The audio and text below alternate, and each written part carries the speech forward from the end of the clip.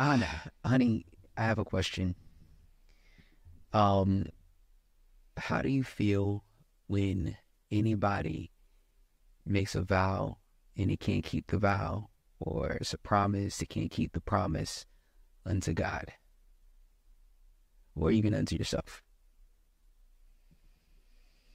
I think a lot of times we make a vow based on the current feelings or the current situation that we're in at that moment, and not make the vow or decision based upon realistic,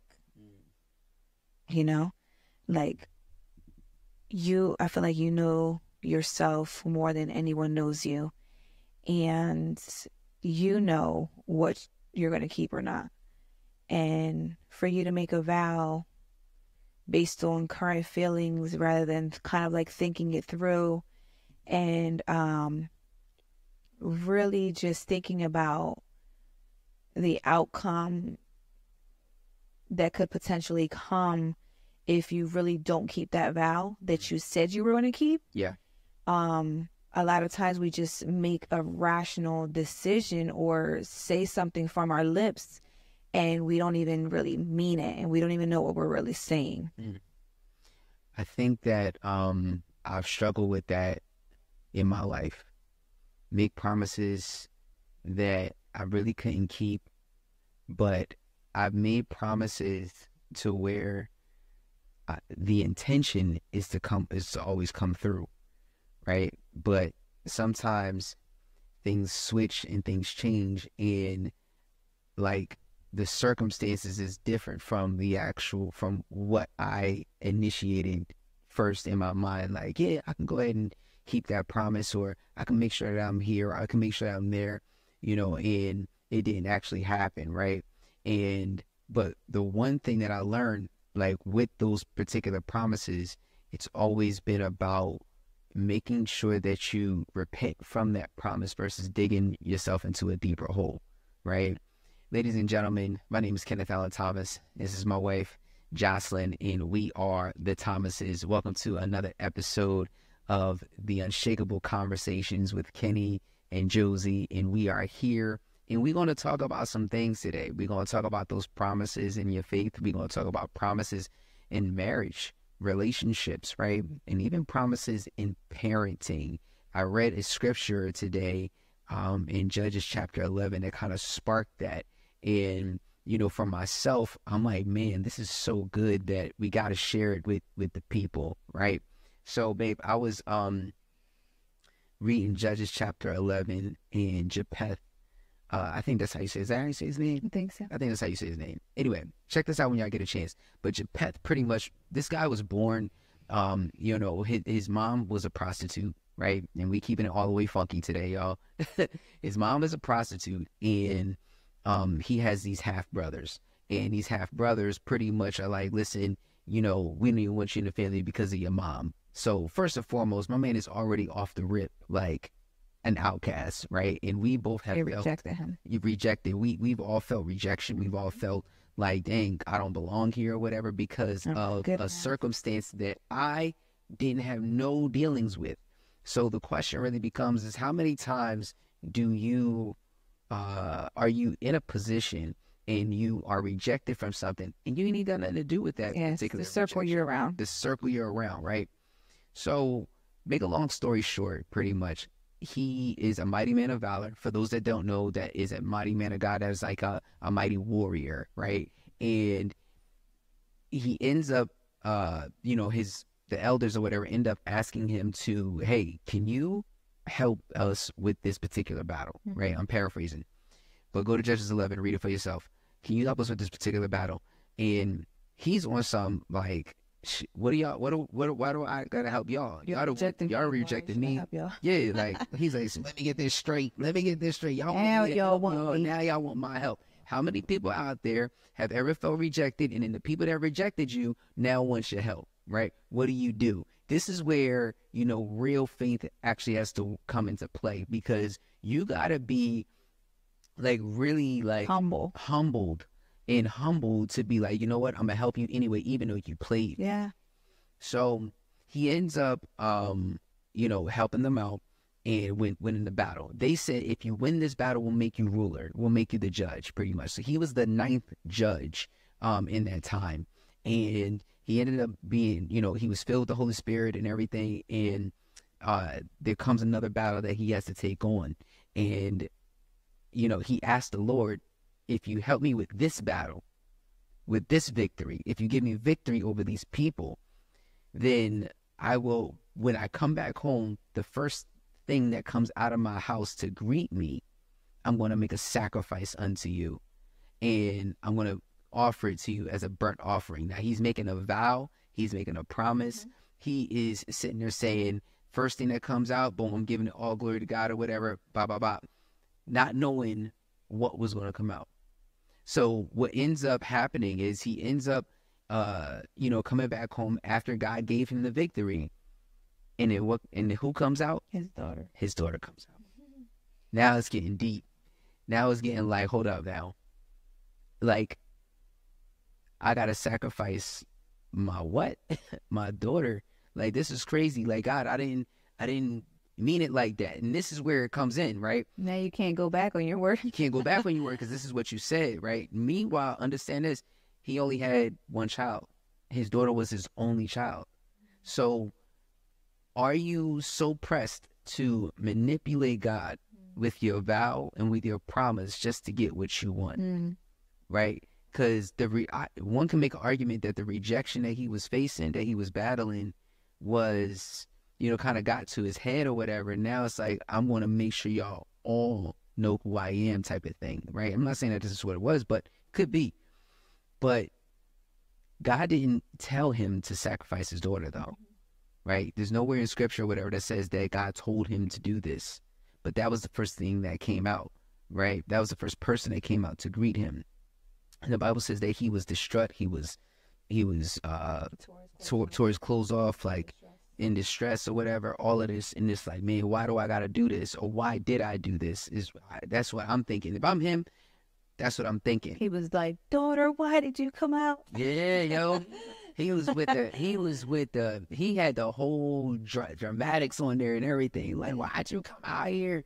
You don't know what kind of stress you've caused me. What you mean? What type of stress you've caused me? You the one or whatever that made the promise, not me. She out there, whatever, tooting her horn and everything, right? And what I thought was crazy is as I dove deeper into this, and we talked about this morning, why didn't he just repent? Yeah. Is it so hard for people to actually repent from the promise that they make to God? God would probably rather you repent than go through with a promise that he know that you really can't keep, and that you really shouldn't have promised that to me in the first place. You know what I'm saying? But the question becomes is, how does that pertain to marriages? How does it pertain to parenting or our faith? So I give you the award and everything on that. I talked a lot. I think that's good. I think like in parenting, a lot of times, like, if our kid asks us, like, for instance, hey, can you like take me to the park? You're like, yeah, right now I'm doing something, but I promise tomorrow I'm going to take you. And then tomorrow comes and you get caught up and busy again. And then you're like, your kid's like, you said, you was going to take me to the park. Why aren't you taking me now? Mm-hmm. I promise I'll take you the next. It's like you keep on promising these things that you can't fulfill just because you're in the moment, rather than really thinking, looking at your schedule and being like, okay, I can take you to the park on this day because this is the day that's free and open. Rather than making all these broken promises that you can't keep, I feel like it makes the kid be like looking at you like a liar. Yeah. And kids don't forget. Yeah. Kids don't forget. They're going to hold you to what you said 100%. That you were going to do. 100%. Yeah. And listen, like I'm guilty of it, right? I'm guilty of someone who's made promises, couldn't keep them. I think we've all been there or whatever. We've made these promises that we can't keep, but it's all about, again, it goes back to your intent. But at the same time, your intent and actually what you're going to do, they got to equal up. I remember like growing up in my like maybe preteen to teenage years, maybe even some young adult years. You know, obviously I grew up in church since we were like maybe 6, 7. We were in the church, and so at that age, I really like I knew about God, but I didn't have a relationship with God, right? And there were things that I did that I knew I shouldn't have done. And, you know, if I was in a bad situation, I would be like, I'm sorry, Lord, please forgive me. I promise I'll do this if you get me out of this situation. And then I would get out that situation and the promise I made never came to fruition. I probably didn't remember even the promise that I made. Like that's how, you know what I'm saying? So I was even that person way back when. But it goes to show that, yeah, we all have been there. Yeah, 100%. And I think that this is a valuable lesson for, you know, people that are married, right? Especially the husbands out there, you know, like if we say that we're going to do something for our wives, don't have the expectation being it's going to happen next week, what's going to happen tomorrow. You know, me personally or whatever, I don't like to set dates necessarily on when something is going to be done, because you're going to be expecting me to come through on that. You know what I'm saying? But sometimes on the flip side, it is good to set a date, but after you have taken some time to think about it, because at the same time, you can also be held accountable. Yeah. Because if you just don't set a date and be like, all right, one day we're going to do this, one day we're going to do that. One day, that one day could turn into 5 years and we still haven't done it. Yeah. But if you say, all right, babe, let me check my calendar. Let me make sure we have enough funds to do whatever it is, whatever the case is, you know, and set a date, then I know that it's not just talk. And I know that it's not going to happen next week, but I know that it's going to happen maybe in 2 months because we've planned for it. We set aside money for it. We put the time, and now you're being held accountable where time isn't just flying by and it's just not happening. Yeah. I think that when it comes to God, like, I think people try, and I use this like this or whatever, you try to take advantage of God in his kindness, and people try to manipulate, but you can't manipulate what he already knows, right? You can't necessarily manipulate God or whatever and think that he's some genie in a bottle and make these promises that you know you're not going to keep. Like, for example, or whatever, maybe you somebody or whatever that's out there and you're, you know, you having it out with these women, or you having it out with these men, you know what I'm saying? And you be like, yeah, after this, I promise I'm not going to do it no more. I promise I'm not going to have sex with this guy no more. I'm not going to have sex with this girl.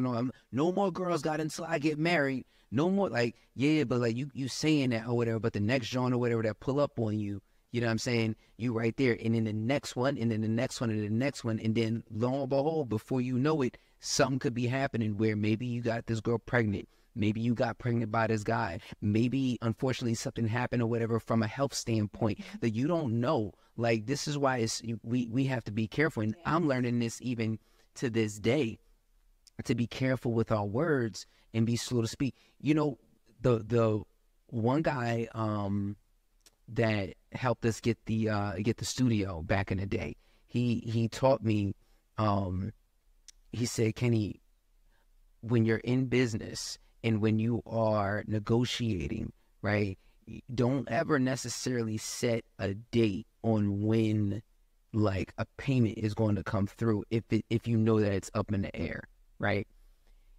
Say something along the lines of using the word intent.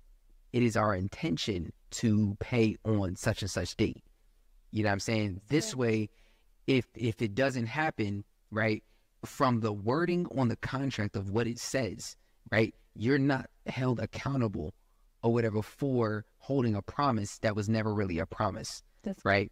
So using the word intent, it's my intention to pay you on X, Y, and Z or whatever.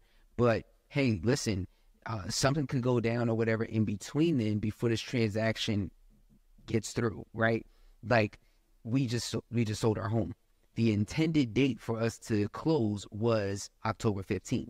However, because something went down in the transaction from a third party that didn't have paperwork in line in order for the transaction to go through, guess what? That date got pushed back about 4 days. You know what I'm saying? But it was the intent for us to close on that day. I think if we start using words that are like that, it doesn't, we're not expected. You know what I'm saying? Like for example, like with my son, with JJ, like I'm very careful when I promise something to him. Like if I say and I'm going to do it, I got to do it. I got to do it because he is going to sit here and hold it till the cows come home. You said that you're going outside with me to play football and you need to come on because that's what you said, right? So, or I'll just flat out be like, no, I'm not going. Like, I'm not even going to get your hopes up to be like, yo, like this is going to happen or whatever. Because if I do, then I got to hold that down, knowing I got all this other stuff and everything that I got to handle. So, but when I do go outside, I'd be like, all right, Jay, let's go. We got about 30 minutes before I have to, do X, Y, and Z. So we got to be careful with that. I just think that we, as parents, and when you're in a relationship, like we got to make sure that we're careful with our words, moving forward, because people will take them things to heart. You know what I'm saying? And you just got to be able to hold yourself up, like, well, you're going to be held accountable at the end of the day. You're going to be held accountable. So that's just, listen, man. But anyway, I wanted to talk about a couple other things and everything, with our move here. Like, we have found so many people that are inspired. Yeah. Right? So I'm not sure about, you or whatever, but like, I know you've had your share of conversations. I've had my share of conversations. And so many people are inspired by the move.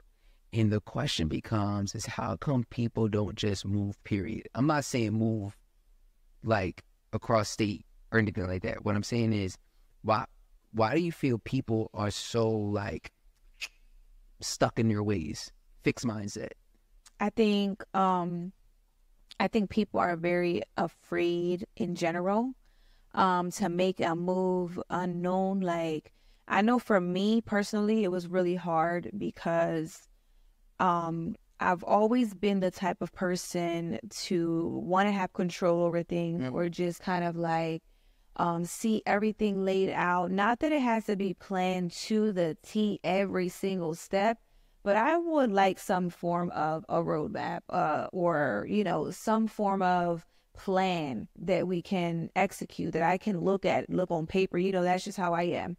And we didn't have that, and so for us, it was really hard because I'm like, Lord, we don't have like anything to go by.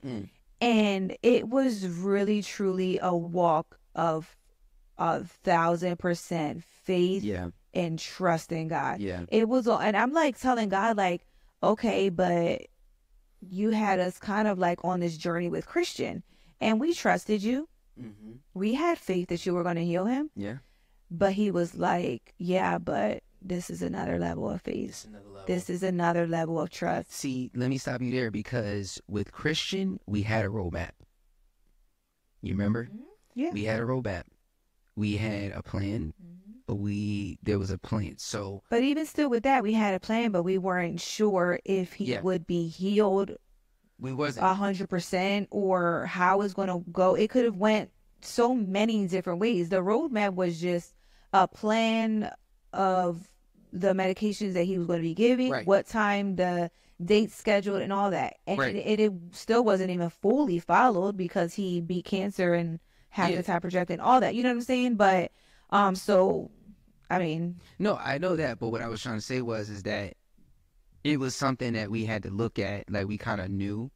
With this, we didn't. Yeah. like toss the roadmap out the door, forget your little plan or whatever. Like, you think that you want to sit there and do this on your own? You're not. Like, I hate to bust your bubble, Kenny and Josie, but it's not happening this time. All the planning that you trying to do and everything on your own, listen, I'm taking over. I'm making sure that this is going down my way, not your way, right? This is Yahweh, not your way. But I do feel that if we would have planned, Yeah. we probably wouldn't have gone through with it. Because we Probably. said, oh, we're going to stay in Jersey for a year, then we'll plan our move to Texas and all that. Right. And the Lord was like, nope, because if you stay for a year, you're going to get too comfortable. You're not going to move. You're eventually going to get comfortable again in that year and not want to move. And then it'll be another year and then another year. Right. And so it goes to show, like, some people out there, y'all saying that y'all want to start a business, what's really stopping you at the end of the day? Right? You're going to wait another 6 months at your job that you don't want to be at because you're comfortable about the consistent finances and everything that's coming in. It's almost never a perfect time for anything. Whether it's you're never a perfect time. Yeah, whether you're trying to start a business, get in shape, have a child, buy a home, start a new career, whatever the case is, I just feel like sometimes there's never the when is the perfect time. When? But for you, right, I feel like even for you, I felt like this was a great move and a great time because you, like, again, like you said earlier, you like to have control, but you was forced to let go. Yes. Like everything, you know what I'm saying? But how was that? Like, how did you feel? It was hard. Yeah. I wanted to throw in the towel a lot. I wanted to say, you know what? I'm done with this. I'm not doing this. I don't think we're moving. I think we're going to, eventually stay in Jersey. Like, this isn't going to work. It was really a lot. It was very emotional for me. There were a lot of tears shed. I was angry some days. I was upset some days, in pain some days, frustrated, confused, just very, I don't know. It was just a lot of mixed emotions involved for me. But yeah, it was really hard to let go of control. It was really hard to trust and fully trust. So with this, right, the challenges that are ahead that we don't even know of yet, I believe that God is going to say, I need you to revert back to this moment. But that's going to be hard as well, too. Yes, it is. But you can't, it's almost like, yo, there's no way that you can't believe that he's not going to do it again. Like, he's going to do it again, but he's going to do it differently, right? He's never going to do the same thing, twice, but that's just how diverse or whatever God is. It's like in the chaos and in the seasons of the unknown, he wants me personally to just be at peace and have peace of mind and say, Lord, I know you're going to do it. I don't know how, I don't know when, and I don't know why, but you're going to do it. And although that's hard for me, I know that's what he's saying for me, because that's something that I struggle with. Yeah. And I think that admitting the struggle is like one of the biggest things that you can actually do, because it's like part of like self-reflection, right? I tell people all the time, when I work and go to different conferences or things like that, the first thing that you got to do is self-reflect. You got to look at your own struggle, and you got to sit there and come to grips and say, this is what I'm struggling with, and this is what I need to fix. Like, I can't do this by myself. But that's the point. I believe that God is sitting there saying, I don't want y'all to do this by yourselves. I need y'all to let me guide you. Let me lead you, right? He wasn't controlling us. He was guiding us, right? Now you have the choice to not take the guidance. It's almost like how we got our children. You could not take the guidance.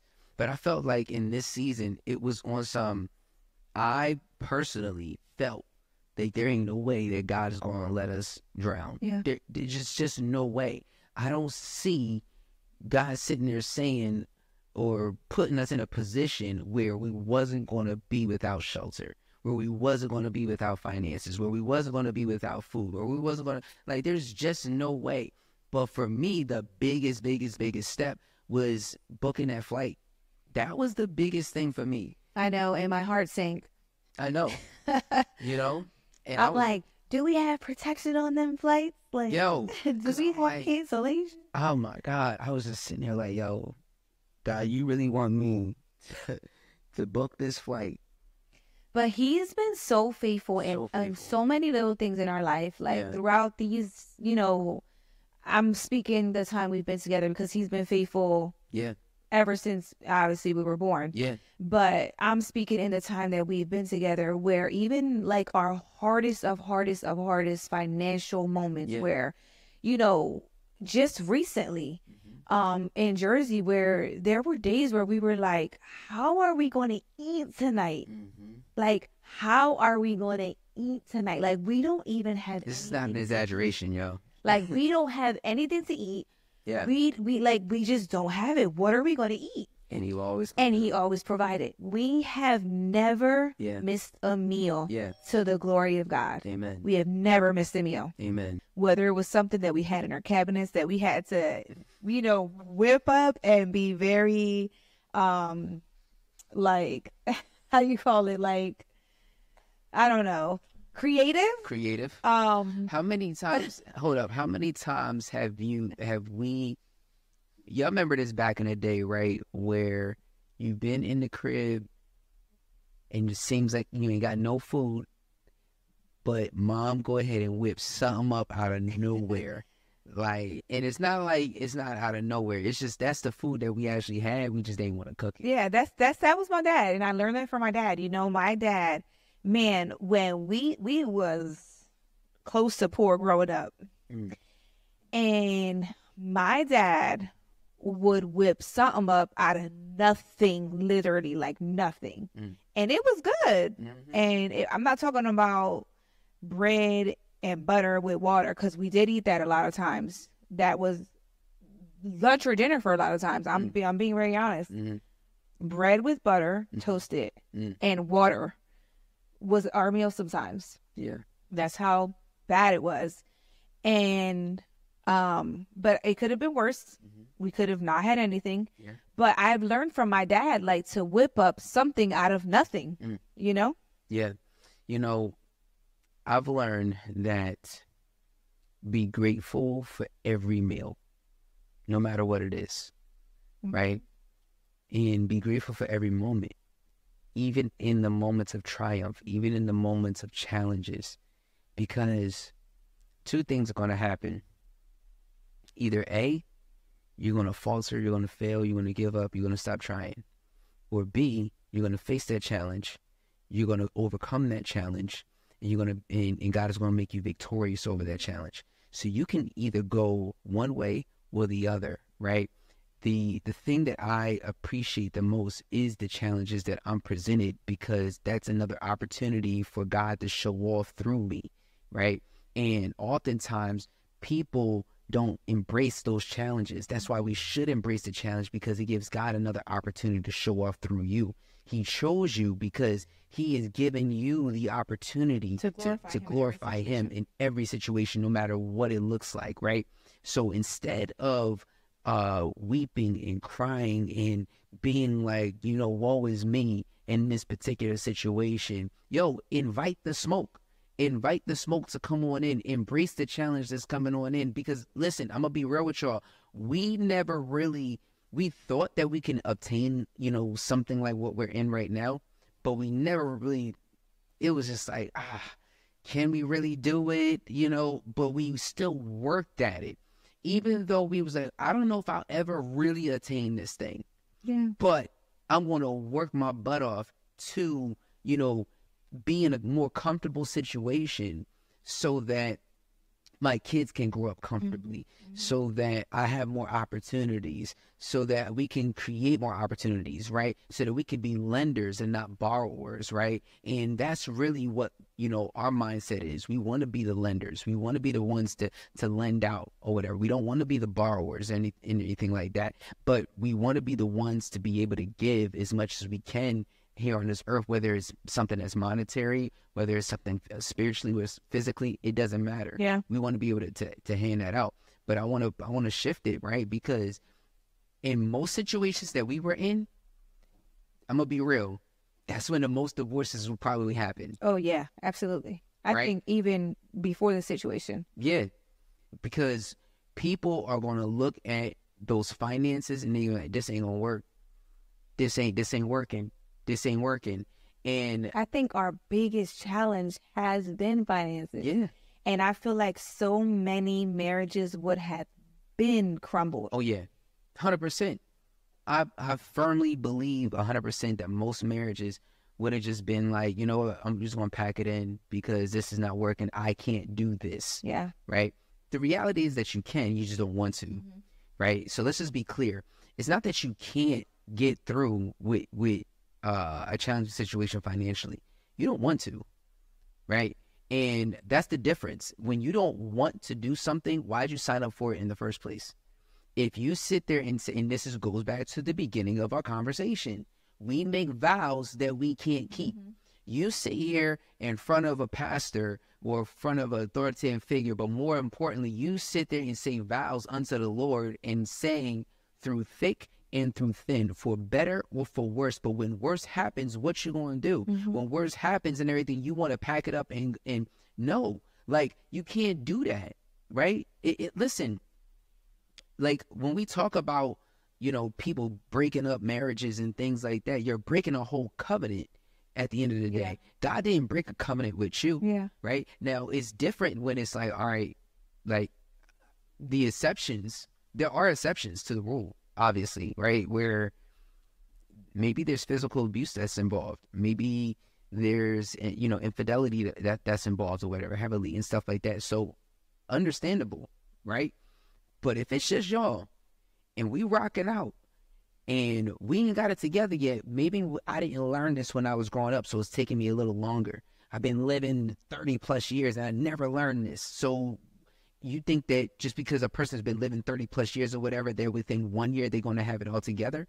Think about that. It is frustrating though. Like for me personally, you know, a lot of times in our marriage, it was frustrating. Yeah. I'd be sitting here lying if I said that it was super easy, and it was not easy. Thought, no, like, you know, there have been times where the finances was so frustrating where I'm just like, do we even be in this marriage? Do you think that we should, like, do we want to keep on going like this? Like, is this realistically going to work? Like all of this stuff, but that's the flesh. Mm-hmm. We have a flesh. The Lord made us that way, you know? But at the same time, it is our business to get in God's face and on our feet, on our knees, and be like, Lord, help me through this. Help me through it. Yeah. You know what I'm saying? Because I love my husband. Our issue is finances. Help us through this, you know? Help me fight this temptation. Help me, you know, fight this flesh. Help me remember my vows that I made on that day. Help me remember the promises, the covenant that I have, you know, made with this man that you have brought me, you know? And so, you know, realistically, it's not easy to just breeze on by and say, oh, our finances are the worst thing, but, you know, but we're going to keep on keeping on. You know, it's not always easy. But at the same time, a lot of people do give up. A lot of people throw in the towel because they don't want to work at it. They don't want to fight for their marriage. They don't want to fight to say one day, right now it looks like this, but in 10 years, in 20 years, look where we have come. Yeah. You know, I love you so much. If I stuck with you through the hard, if I stuck with you through the poor times, if I stuck with you through the rough times, you know what I'm saying? Yeah. And that's, you know, you saying that's one of the reasons why I go so hard, like for real, for you, because we slept in a twin bed mattress together. You know what I'm saying?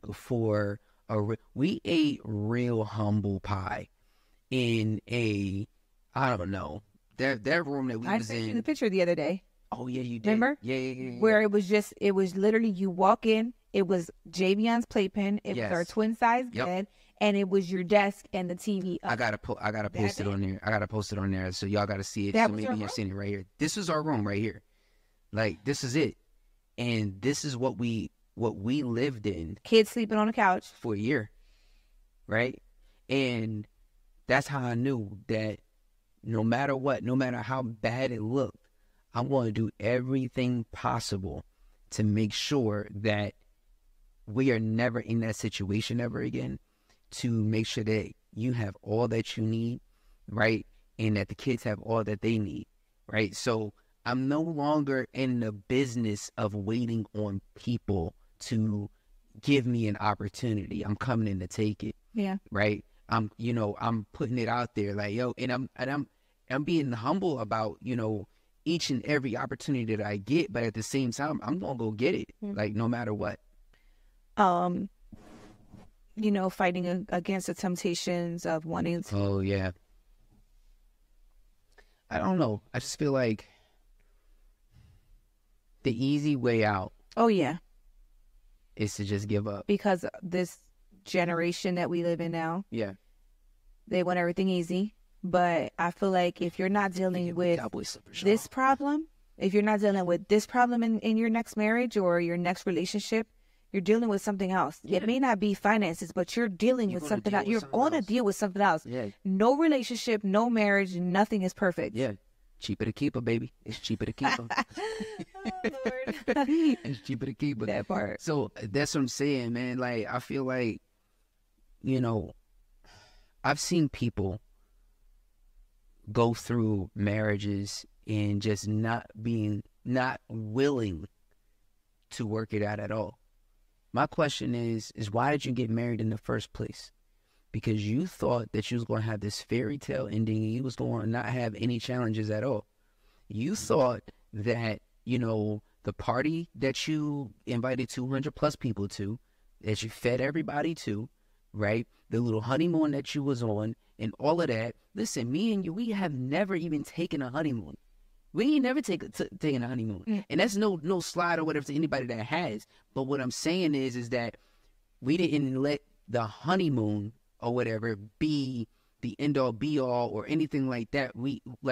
It wasn't like a make or break for us. It wasn't like a necessity and everything for us. Because at the end of the day, like, if you're really in love, you're going to be on a honeymoon no matter what for the rest of your life. Yeah. Right. And I feel like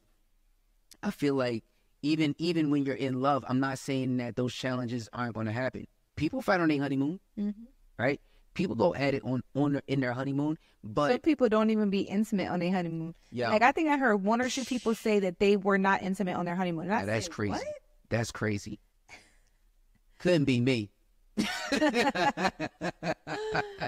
Couldn't be me.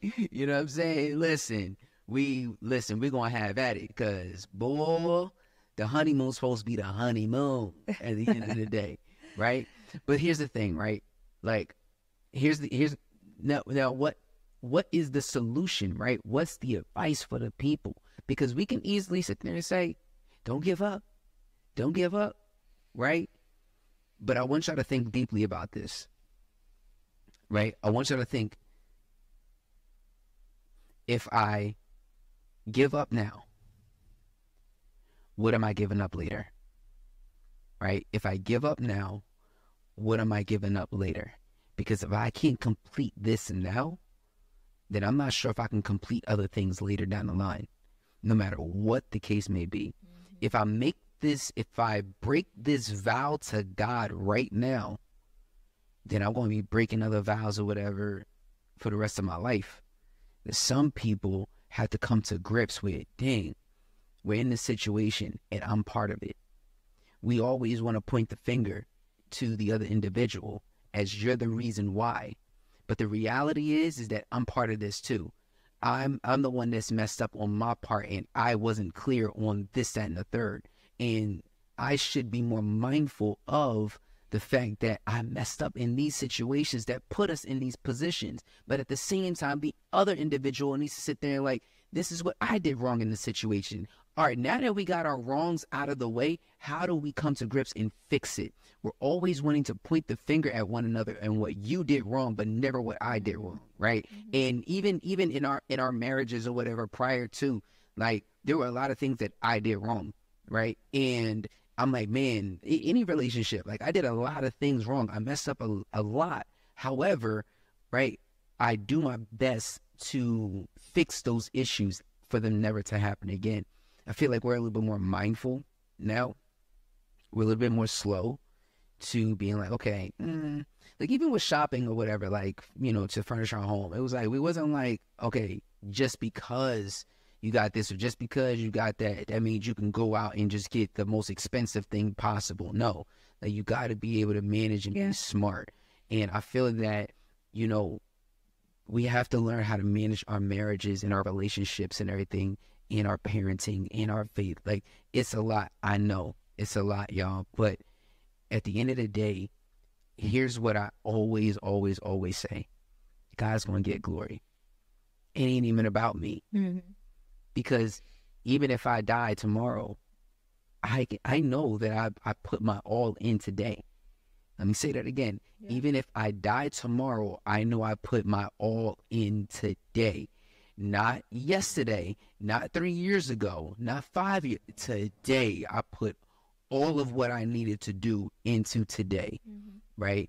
And I just think that that's just the mindset that we should take on. And for the husbands out there, yo, be patient with your wives. Like, be patient with your wives. You know, sometimes they can be emotional, but there's reasons behind their emotion. You know, it's just how they're created. It's not, you know, I don't think that my wife intentionally wants to be emotional, but when circumstances are high, when the lights get bright, you know, palms get sweaty, backsides get tight, you know what I'm saying? It could be a little tense, but we're created to be the ones that comfort, that console, that reassure, you know? So men, be patient with your wife. Yeah. I think what comes to my mind in all of this is the triangle. The triangle, and it's always, I feel like the triangle is always like based on marriage. And while that's awesome, and I totally agree with it, first and foremost, it could really be for any relationship. And so the triangle is, you know, the husband and wife are at the bottom, and the closer they get to God, which is at the top, the closer they get together, right? So you are becoming a more tight knit. The closer you both, not just one, the closer you both get to God, which is at the top of that triangle, the closer y'all want to get together. That's in a marriage, a relationship with your child, a relationship with a boss, a relationship with whoever it is, you know, whatever. But, you know, I think that's just what comes to my mind is just make sure you're being intentional about spending time with God. Who is our source? Who's our source? I said this to a brother the other day on Instagram. He recently got engaged, and I mentioned to him, and I said, well played. To, in my opinion, the best part of being a man is being a husband and a father at the same time. But also remember this, and this is what I learned. I say, a three-folded cord is not easily broken. So no matter what or who tries to rip apart their family, right? Understand that the three-folded cord is that he's ignoring. It's you, your wife, and God. As long as y'all tied up together, there's nothing that can break y'all, right? There's nothing that can break y'all unless you allow it to break, right? So I feel that there's a husband out there that just needs to have that faith, right? There's a next step. There's a next hurdle that you got to take. There's another leap that you got to take. There's a wife out there. There's a mother out there. There's a woman out there that, listen, if anything else, if all else fails, yo, like, go all in. Go all in. It may fail, it may not. But you'll never know unless you actually take the leap. Like we took this leap to Texas. You just never know. So far, so good, right? So far, so good. And I am excited for what God is doing. You know what I'm saying? So as we end this, I have a question, babe. You know, a little funny note here. What is the one thing that irks you the most about me? And we'll go vice versa if you're comfortable. Yeah. Okay, go ahead. I think the most thing that irks me about you, oh my God, there's so many. It's like that. I was like, I think it is being like messy. Like, you know, like, I don't feel like I'm that crazy messy. Like, if I take my socks off at the end of the night and laying by the bed, like, I don't think that that's like... Things like that just drive me insane. Your socks, your clothes, like there's a laundry basket, use it, huh? I do use the laundry basket. In the sink, if you're like shaving or like doing your hair or whatever the case is, like, and there's stuff that drops on the sink or whatever. I mean, just wipe it up. If there's food on your plate and you're putting it in the sink, just throw it in the trash. Things like that. You asked, I told. Okay. You can't get offended if you ask me the question. I'm not offended. The word that offends you is the word that you need. But I do think that you overexaggerate. Amen. Hit the amen button. No. Yeah. Pineapple. All right. That's fair. Okay. But... it's going to come for my neck. Yeah. I think the thing that irks me the most... You said that real strong. Is because it does. Why are you chopping between your teeth? Is your impatience. Yeah. I'm so impatient on that. I can literally... I'm so impatient, y'all. Be driving to the store, and it's like, and the store could probably like 15, 20 minutes away. She'll call me 5 minutes afterwards. You not there yet? You not there yet? And I'm like, yo. Well, if you're talking... I get these text messages. Well, if you're talking about today, it's because I saw a video of you on Instagram that you posted on your story at Dutch Brothers. And I feel like you should have been already at the store. No. And here you are at Dutch Brothers, just getting yourself a little more coffee. I think you were supposed to be growing up grocery shopping. I was doing that on the way. I was literally doing it on the way. It was all in real time. And by the time you had called me, I was almost done in Kroger. Okay. I be feeling like you be wanting me to be this superhero where I get this, like, I could just have this like instant transmission where I can just pop in and pop out, like, yeah, like, and teleport. Like, I'm a human being. You do spend a lot of time making videos in between, and I'm like, where are you? And rather than you be like, oh, I was just making a video, you'll be like, I'm already on my way. Because by the time you call me, I do be on my way. But I am impatient. I'm going to be honest about that, and I'm not afraid to say, you know, what is true. I'm impatient. I'm very impatient. That's one of my biggest flaws. You gotta work on that. And I have been working on it, but I haven't got far. Jesus help me, Lord. Yard. I'll be real. It is. I have no patience. You gotta fix that. I have no patience. Because Jesus help me and take the wheel. Because I'd be like, yo, I'd really be in the wet. And she'd sit there and like hit me up. You're not there yet. Oh my God. Hurry. Yep.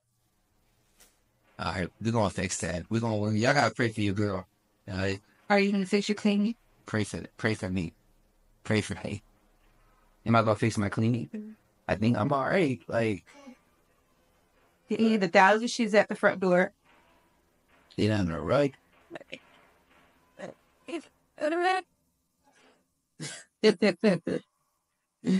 Listen, everybody, we pray that y'all had a blessed time with us today.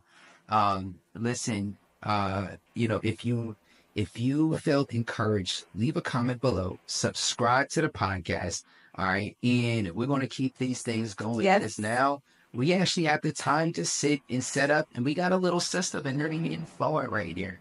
So I'm excited for what the Lord is doing in this place and in our lives in general. And I'm excited for what he's going to do in your life as well, too.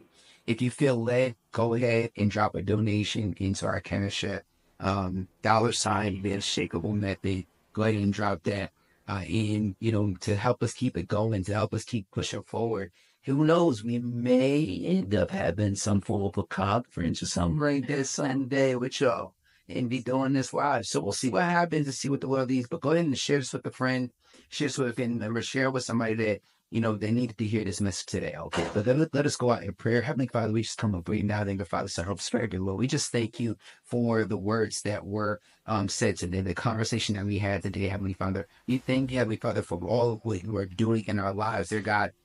Let me just ask you, Heavenly Father, to bless the airwaves and bless anybody that has been watching this. Heavenly Father, we ask that you get glory out of this podcast, out of the glory out of the situations that are going to arise from it, dear God. And we thank you, Heavenly Father, for the challenges that you have given us, dear God, so that you can get all glory out of it. And it is a Lord. We thank you for the marriages that are going to rectify this situation, people that are going to elevate and be inspired and make a move, Heavenly Father, with full faith and no worry, dear God. We thank you for what you're about to do. Jesus, great. Amen. Let us sing to our kids. And our boys are up. Yes, and they're up. Peace, y'all.